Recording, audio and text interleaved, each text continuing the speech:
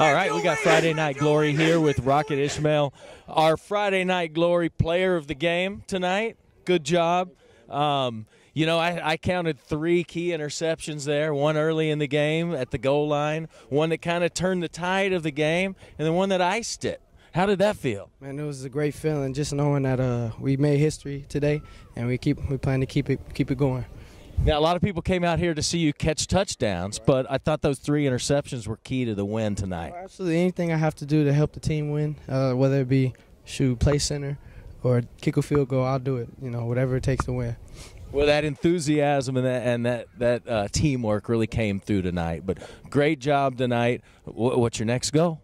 Next goal is to win the next game. Take it one step at a time. Hopefully, make it to AT&T. All right. Any offers coming your way yet? I mean, I'm sure there's plenty of time for that later, but right, like you said, plenty of time for that later. Just being patient and waiting for, right now the focus is playoffs, so that's what we're going to do.